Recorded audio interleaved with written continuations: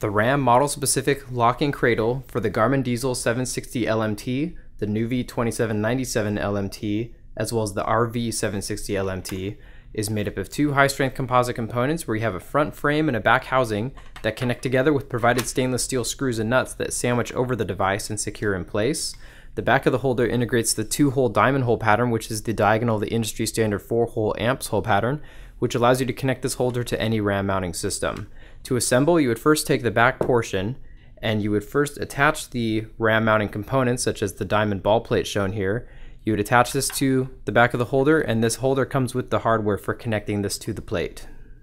Once you have this part of the mount assembled, you would then set this down and you would take the actual GPS unit as well as the factory dock that comes with the GPS. And what you want to make sure is that the factory dock is properly connected and clicked in to the back of the GPS. You would then take the first back housing portion and you would insert the GPS inside, and it should have a snug fit. And from there you would take the front frame and sandwich over the GPS. And once that is lined up, you would then take the provided stainless steel screws and nuts along each of the 4 corners to connect the 2 front pieces together.